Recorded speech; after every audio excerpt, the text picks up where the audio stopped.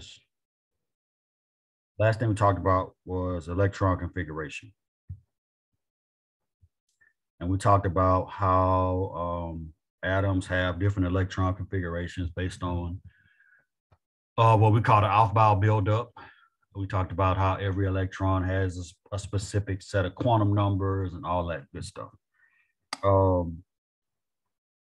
So let's go through, talk about some periodic table trends, because this is important information that we need.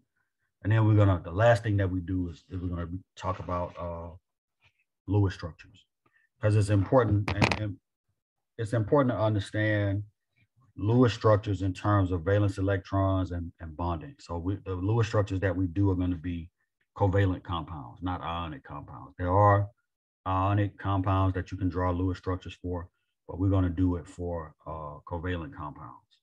So before we do that, we'll talk here about just different periodic table trends. And the first one, probably one of the most important trends, is the trend for electronegativity, right? And that is the tendency, of an atom to attract and form bonds with electrons. So atoms that have high electronegativity, they have a really strong pull on another atom's electrons, right? Or they have a strong pull on their own electrons, depending on what they are. And I'll give you an example of that. But the trend is here. The trend is that electronegativity increases from left to right, and it also increases from bottom to top. So left to right across the periodic table.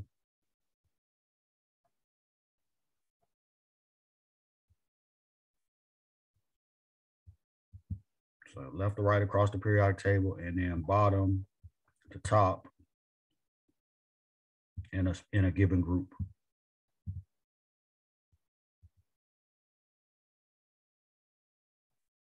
Right, so in a group, let's say for instance here, let's look at the halogens. Fluorine is actually the most electronegative atom on the periodic table. It has an electronegativity of 4.0.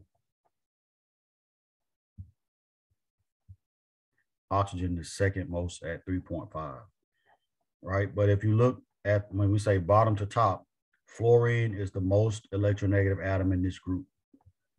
And then astatine, which is here, is the least electronegative.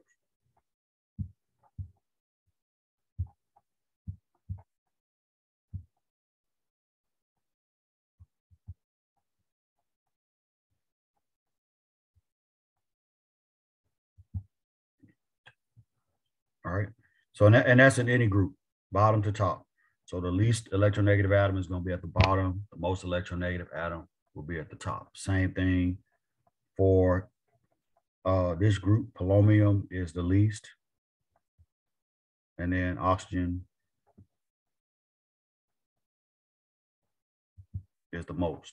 Then if you comparing, like, let's say if we compare to oxygen, right? It's increasing from left to right. So carbon is going to be less electronegative than oxygen if we're comparing from here to here, right? So we compare carbon and oxygen. Carbon is less electronegative than oxygen. If we compare carbon to silicon, which is underneath it,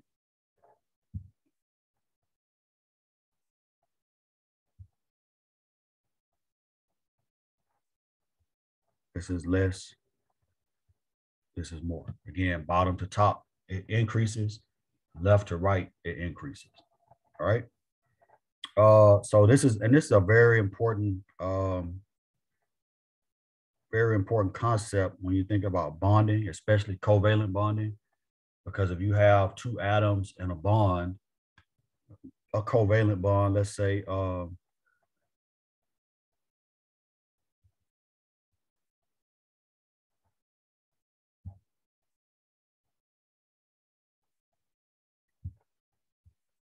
you have a bond between carbon and fluorine, and it's covalent. This bond is going to have what we call a dipole. And the electrons, because fluorine is so much more electronegative than carbon, the dipole is always going to face the more electronegative atom.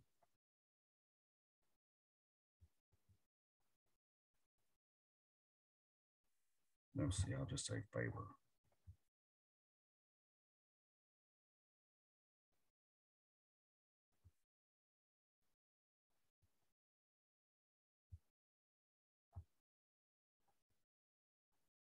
Right, so the dipole between two atoms that have different electronegativities, the dipole is always going to favor the more electronegative atom. So if you look at the periodic table, carbon is less electronegative than fluorine.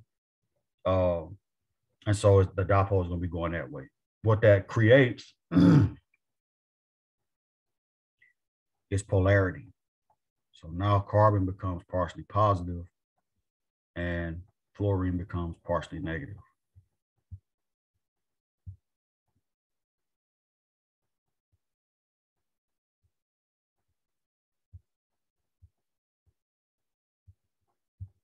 So in covalent bonds, you can have polar covalent bonds.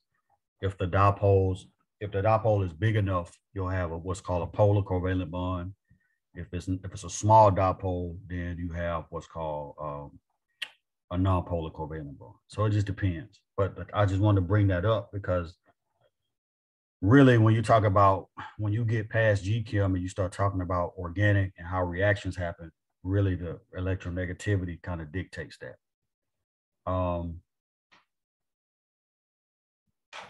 So yeah, so let's move to the next trend, right? So electronegativity is left to right, bottom to top. Another important trend is ionization energy. That's the energy required to remove an electron from a neutral atom. All right, where do you think that electron is going to come from based on what we've been talking about? Is it going to come from the first subshell, or is it going to come from like the outer subshell, the very last subshell, or the very last shell in an atom? This would be the equivalent of saying taking calcium and making it calcium plus one. Where's that one electron going to come from if I remove one electron from calcium? Where do you think it's coming from? Considering the fact that calcium has 20 electrons total, is it coming from 1s, or is it going to come from 3s or 4s, one of those shells in the outer region?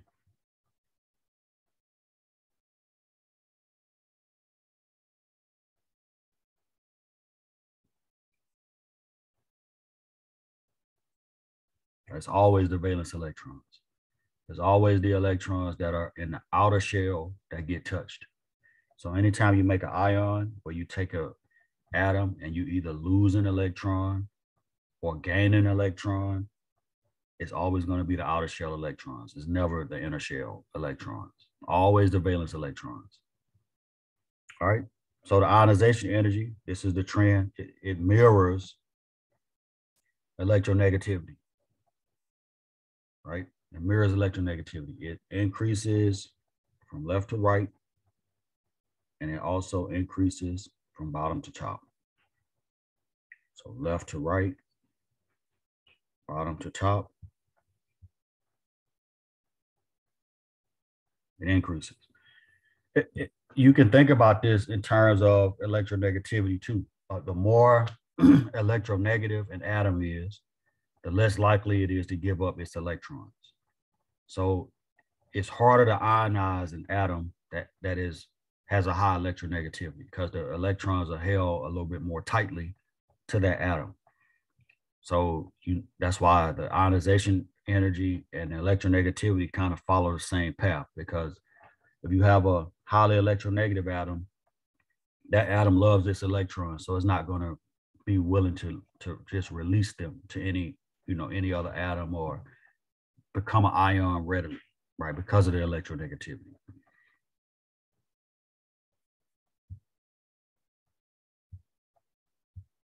So it mirrors electronegativity in that the trend is left to right, increasing, and then bottom to top. So it takes more energy. Let me give you an example for, let's say, fluorine versus oxygen. It takes more energy to ionize fluorine than it would to ionize oxygen.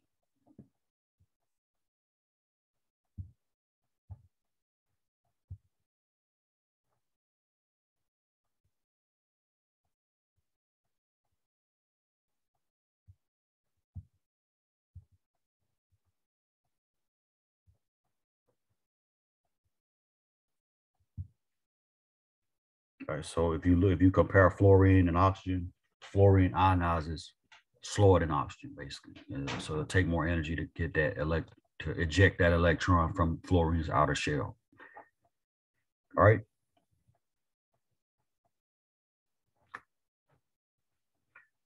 All right, let's go to the next trend, which is electron affinity. You can see this also kind of mirrors electronegativity. It's the ability of an atom to accept an electron. And so electronegativity is the ability of an atom's tendency to attract bonds or attract electrons to form bonds. You can imagine electron affinity is kind of similar, because if you are attracting electrons to yourself, you're also, in a sense, accepting them.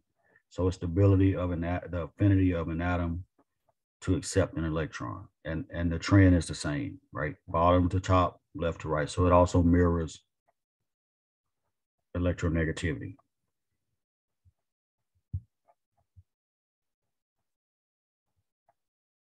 Right? So more electronegative atoms are more apt to accept electrons than less electronegative atoms. That's how you can think about this. So it also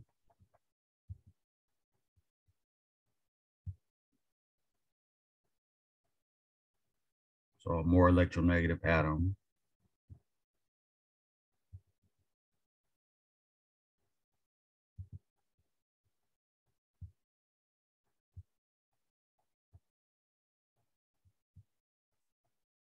I'm putting easier in quotes. Right? So it's easier to accept a pair of electrons to an atom that's already electronegative. So that's why you see that trend of increasing from left to right and increasing from top to bottom. All right. And the last trend we're going to talk about here is atomic radius, which is basically it's a not necessarily a measure of the size, because it's hard to do that.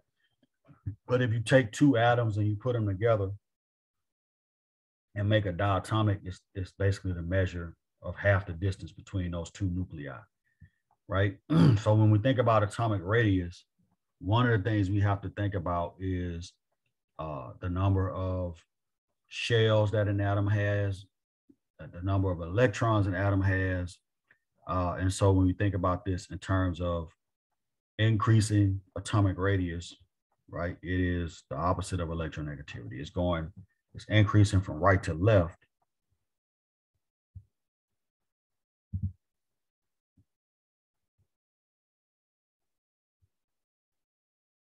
And it's also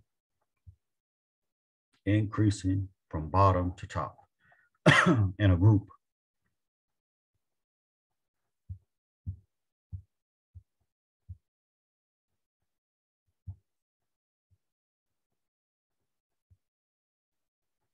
Right. And if you notice, like from bottom to top,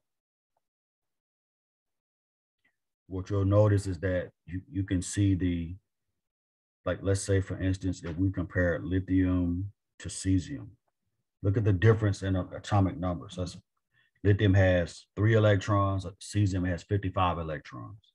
So cesium has more shells, right? And because it has more electron shells, you can see that cesium is going to be a little bit bigger because those shells are surrounding the nucleus. And the more shells you have, the further away from the nucleus the electrons are.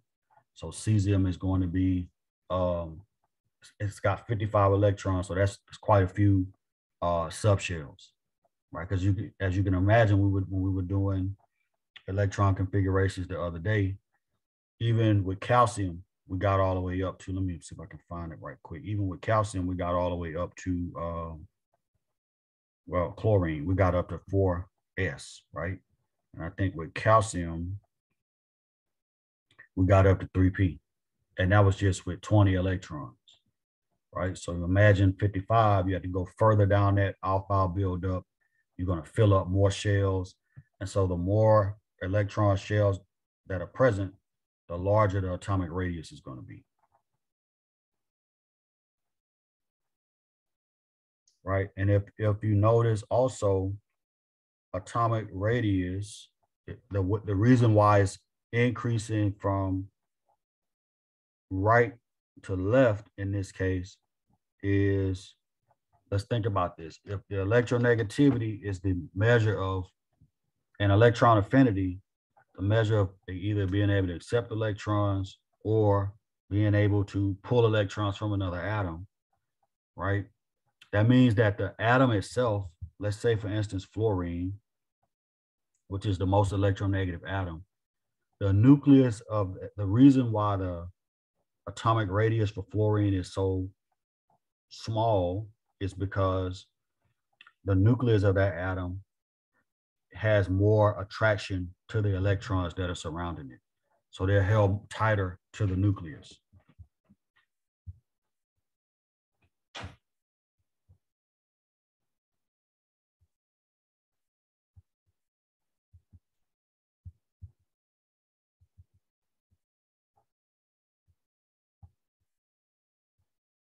Right? So for atoms that are more electronegative, the electrons are held more tightly to the nucleus.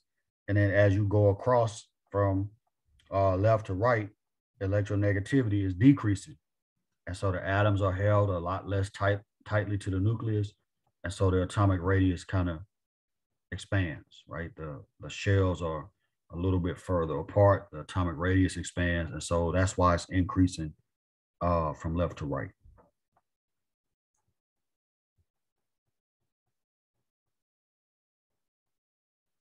We can tie this back to electronegativity as well.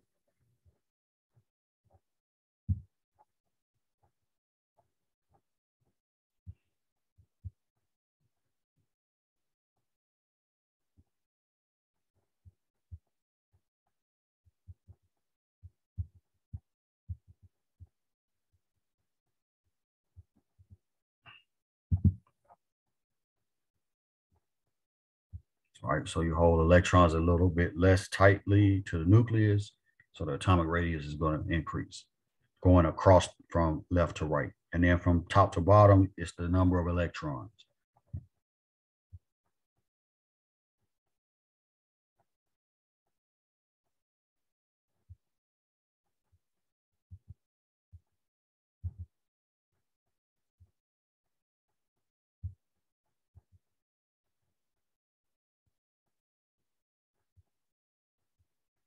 Right, more shells, larger atomic radius.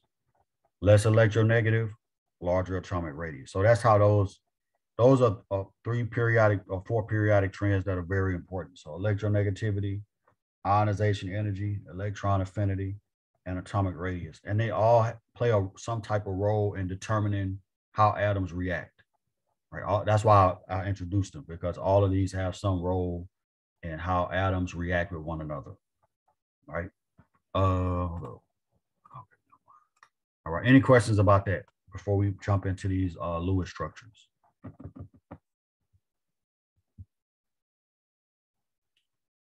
All right. So we're going to talk about Lewis structures from a covalent perspective. And if you watch that little video I sent you last night, there are basically 5 steps to building a Lewis structure. And this is important because it ties in now our knowledge of valence electrons and how many electrons are in the valence shell of a given atom. So here, the first step is to count up the number of valence electrons. And this is in the chat, by the way. Let me upload it again for those who may have come in a little bit after I posted it.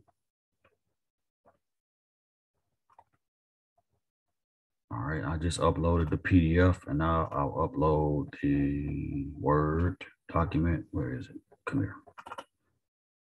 All right. So both documents are in the chat now. So count the number of valence electrons. How do we know how many valence electrons a given atom has? What number on the periodic table tells us that?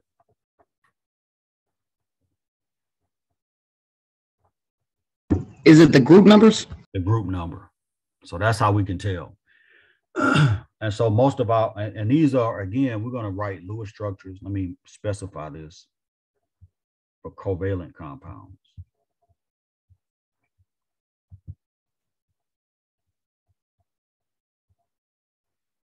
Right? So we want to write count the number of valence. Right? It says write a skeleton structure, but really what we're going to do is just arrange the atoms. Right? With the least electronegative element in the middle. That's how we know what goes in the middle. That there's one exception here, and that is hydrogen. Hydrogen will never be, even though it's less electronegative than everything on the periodic table, it'll never be a central atom.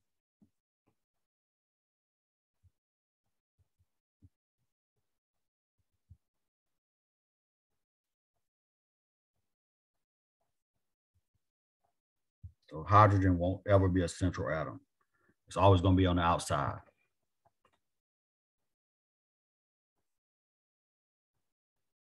Yeah, for sure. All right. And all these pages, when I put the notes in Blackboard, they'll be there. Because I just combined this with the document we already been working on. So when I upload the notes, all this will be there. All right. So you want to kind of arrange the atoms with the least electronegative atom in the middle. And then you want to put a pair of electrons between the atoms to make covalent bonds. Remember, we talked about this way back at the beginning of the semester, that a covalent bond is a bond where electrons are shared between atoms, right?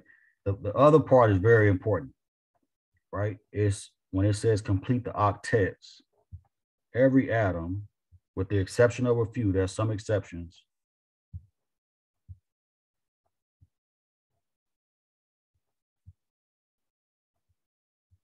wants 8 electrons. So it can mimic or mirror the noble gas that's in its period, right? And if we go back to the periodic table, these are noble gases over here, right? So all of these have 8, all your noble gases have 8 valence electrons.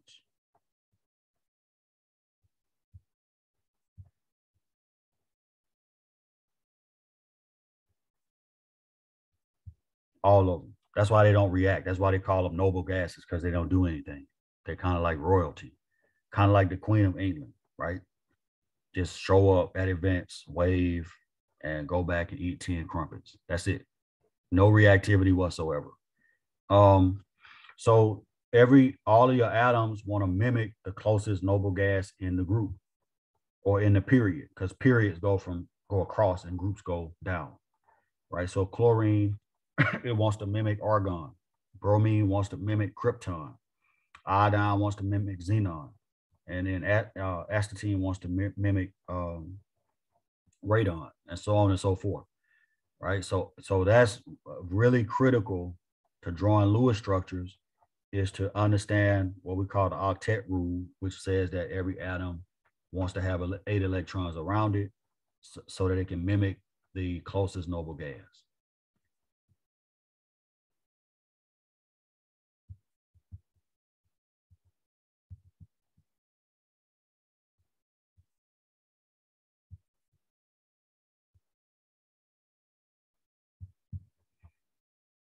Right? And then the 5th step, it says check that you only use the number of valence electrons in step 1, which we're going to do. And then it says, if not, you may need to double or triple bonds. So we want to make, because sometimes you'll have atoms that don't have an octet. And so the way you rectify that is to make multiple bonds, double bonds, triple bonds, so on and so forth. All right, so let's take a few of these down here. I want to start with this one. I'm going to start with C because this is going to be, out of all of these, this one is going to be the simplest to use to discuss the octet rule and all that. So we're going to start with that. Right, so we think about carbon tetrachloride. Carbon has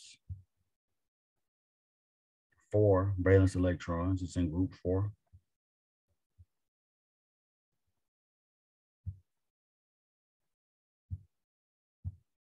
And then chlorine has,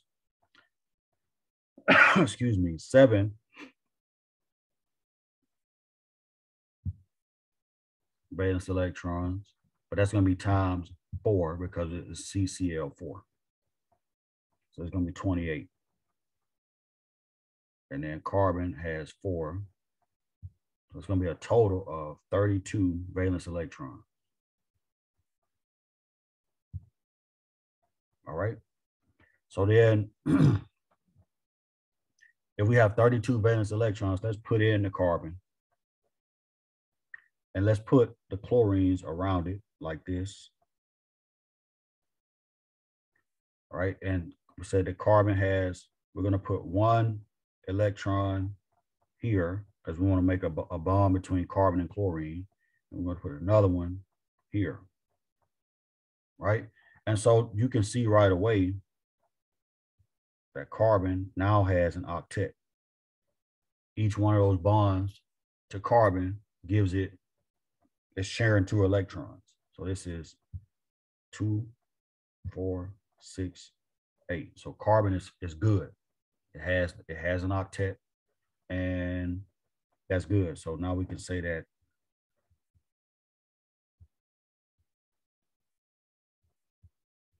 carbon has an octet, which is great. Okay, so now we've used how many? 8.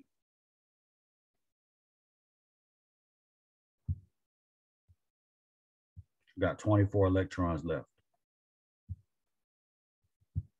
Right? And so when you have, since carbon has an octet and we have 24 electrons left, right? We're not going to make any more bonds. So these 24 electrons are now going to be what we call lone pairs or non-bonding pairs.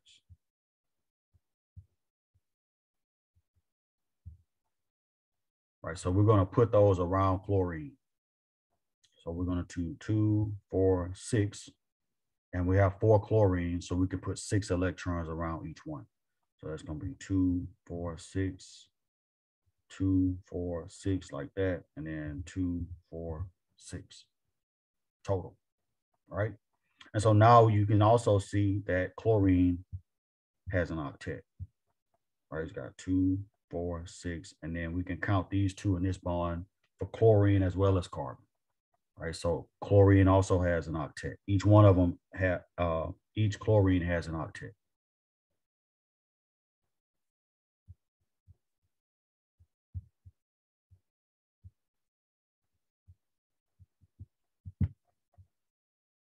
Right, so we followed every step. We counted the number of valence electrons. We built the skeleton where we took the carbon and put it in the middle and put the other atoms around it. And then we put a pair of electrons between the atoms to form bonds. And it gave carbon an immediate octet.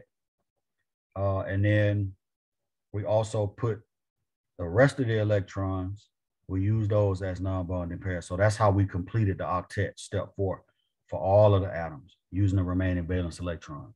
So we took the leftover electrons, we made non-bonding lone pairs around each chlorine, and then we used up all 32 of those valence electrons. All right, any questions about that?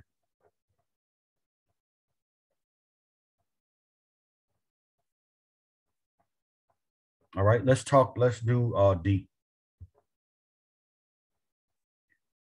Right, phosphorus and bromine. Let's look at the periodic table. Phosphorus is here, bromine is here. And electronegativity increases from left to right. So bromine is more electronegative than phosphorus. That means that phosphorus is going to be our central atom. So here we're going to say PBr5. So P has 5 valence electrons.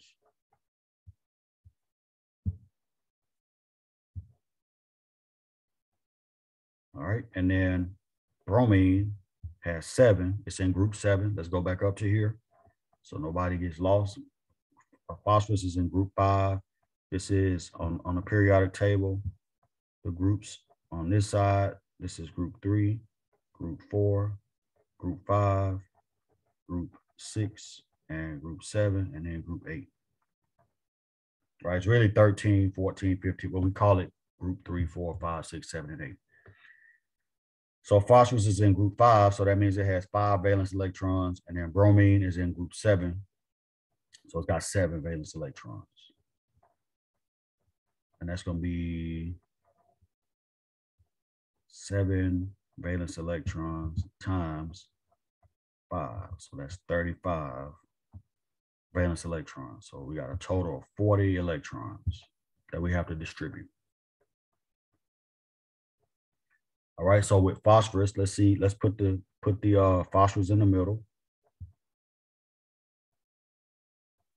And it has 2, 3, 4, 5. 5 valence electrons around it. And phosphorus is, in this case, you're going to notice something about the octet. And that is that phosphorus is going to have an extended octet. It's not going to be 8 electrons. It's actually going to end up being 10. So let's see what happens. So that's 5. And then let's put the bromines around it.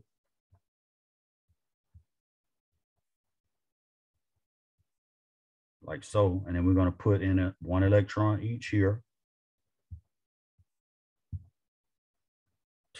to show the bonds between those. And let me go back up to here too, because you don't normally leave this like this. You'll write it like this.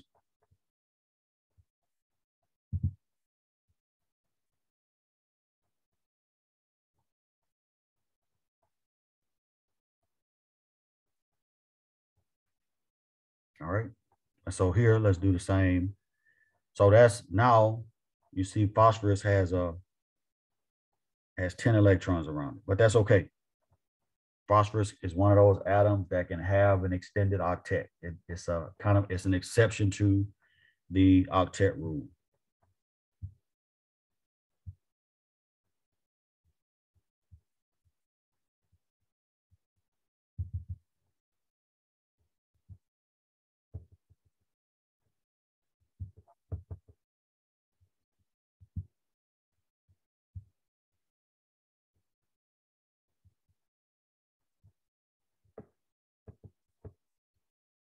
It has what we call an extended octet.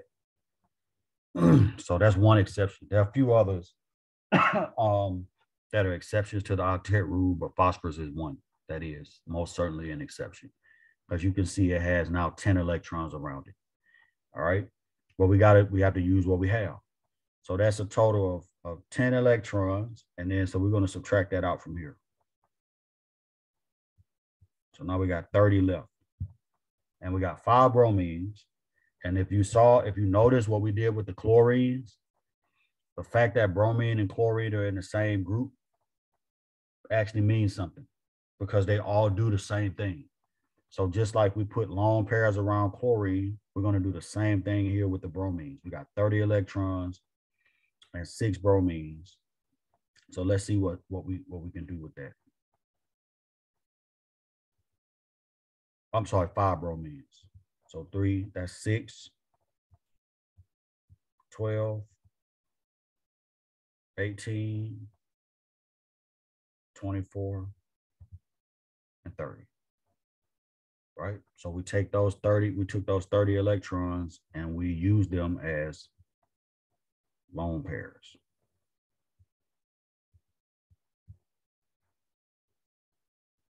All right? So we could actually write this out like this.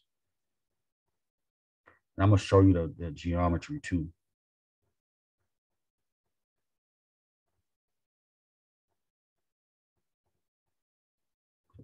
bromine here, here, here, here, and here. Right. This is we're not talking about going to talk about Vesper theory and geometries in depth, but this geometry is what you call a trigonal bipyramidal. Right. So and if we were to write this out, it would look like, if we were to draw it flat, the P would be here in the middle, and you have bromines here, here, and here. And then you have one bromine above the plane and one below the plane.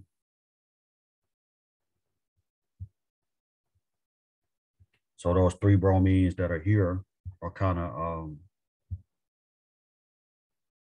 they kind of form like a triangle. That's the trigonal part. And then the bipyramidal part is the two bromines that are above the plane and below the plane. All right. Questions about that one?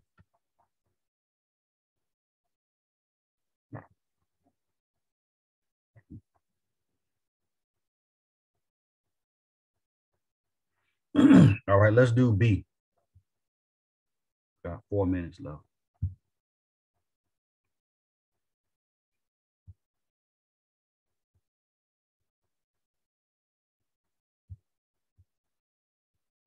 B was BCl3. So boron, let's go back up to the periodic table. Boron is in group 3. Right.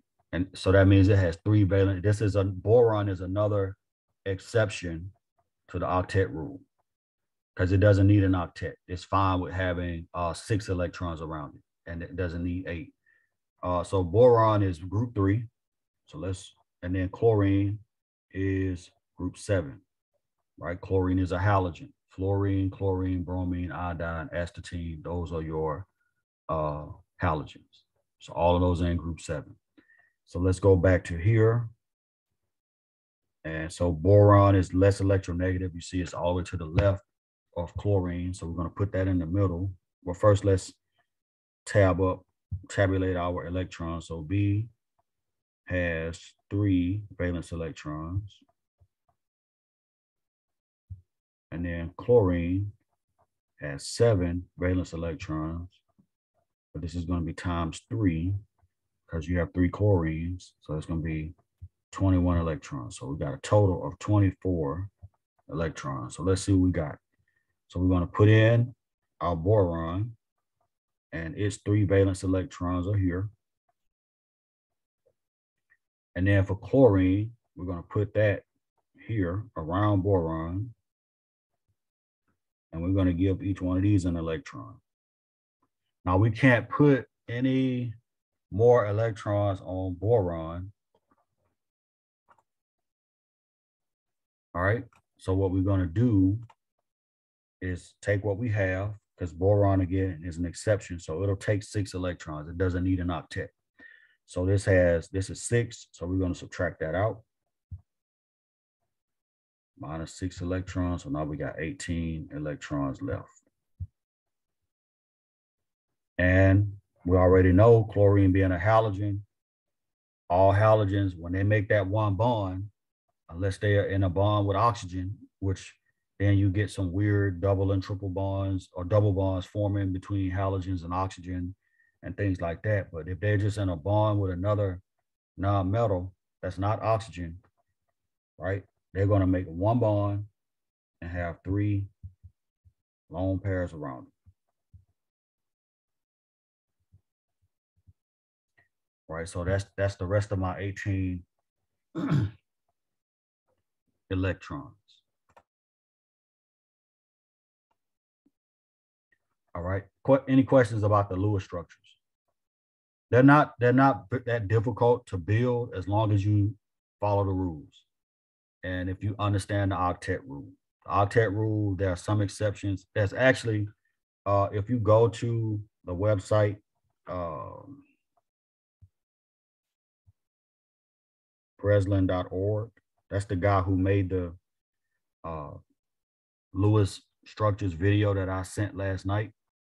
there's a short video, like a 5-minute video on exceptions to the octet rule. And boron and phosphorus just happen to fall in that category. But otherwise, every atom is going to desire to have 8 electrons around it.